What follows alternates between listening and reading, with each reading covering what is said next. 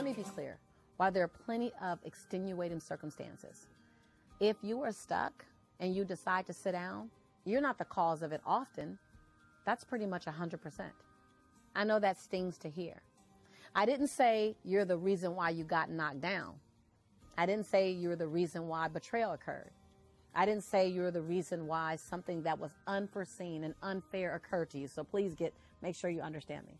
But I am saying if you decide not to move, that too was a decision. Just as powerful as a decision to run in the face of adversity, to run in the face of fear, to run, to walk, to crawl, to raise your hand and ask for help. That's a choice too.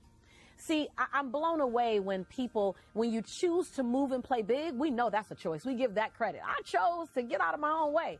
But when you're stuck or when you're frustrated or when you just sit down or when you procrastinate, all of a sudden the whole world is the reason why you're there. Listen, you know me. And if you don't know me, you're going to get to know me if this is your first time here. What I won't ever do is sugarcoat your power, because we are powerful when we're moving. We're powerful when we're courageous. We're powerful when we're loving, and we're powerful when we're stuck. We're powerful when we're complaining. We're powerful when we're procrastinating. We're powerful when we're playing the blame game. You don't get to give up your power when it's conveniently uncomfortable for you. You are powerful. You would not be here on this channel if you were not powerful. You know your power and you're either living in your power or you know your power and you're trying to get back to it. Either way, you're powerful. And so when you make a decision, make that decision in full ownership. Like I'm choosing right now to sit down. Don't make sexy excuses for them because they really ain't sexy. Don't play the blame game, because 50% of the people, when you complain, they glad it's not them. And the other 50% don't care.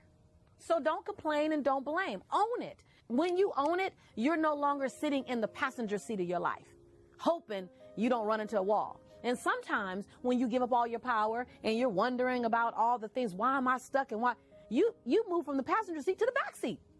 And sometime in your life, when everything else around you is the reason why you're not moving, you move from the back seat and climbed in the trunk of your own life, hoping you don't run into a wall. Now, I know that sounds crash and harsh, but I'm willing to have a harsh conversation with you because I love you. So let's agree that when you are stuck, somehow something stopped you, and then a decision was made to slow down or to stop and stay there. With that same power, let's make the agreement that we slide out of the trunk sometimes back into the back seat, out of the back seat sometimes into the passenger seat, out of the passenger seat sometime and back into the driver's seat. And then we look at, what does movement create for us? Listen, I don't say any of this in judgment. I've slowed down. I've stopped. I've had to catch my breath. I remember there was a time where it took me a year. It took me a year to catch my breath. I had been in a relationship that somehow became abusive.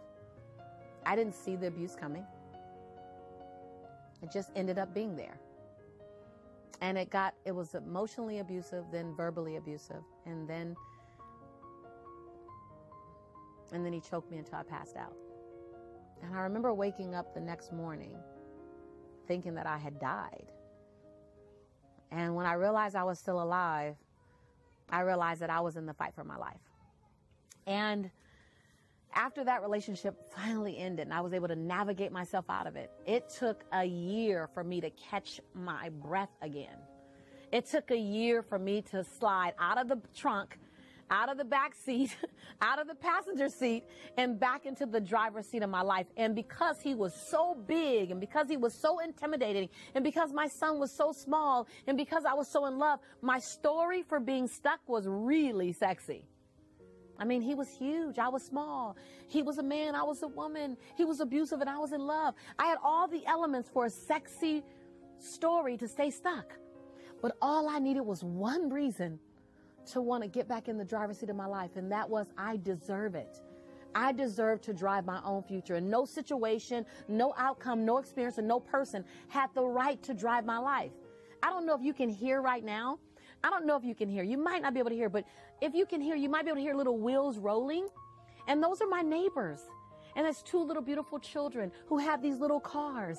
And they're driving the little cars right now. And every now and then you might hear them scream.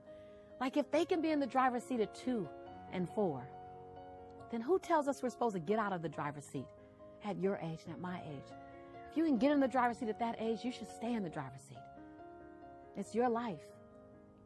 It's your opportunity. So I get you might get stuck. I'm not asking you what are you going to get. I'm asking you what are you going to stay. You might get stuck, but stay committed. Stay committed to your own movement, driving your own radical change in your own amazing life.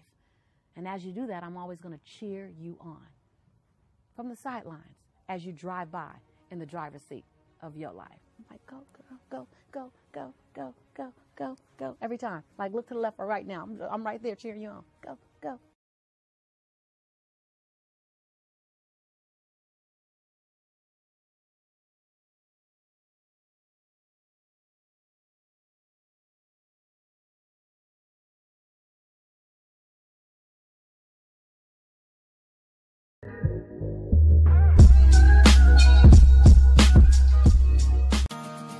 Let me be clear.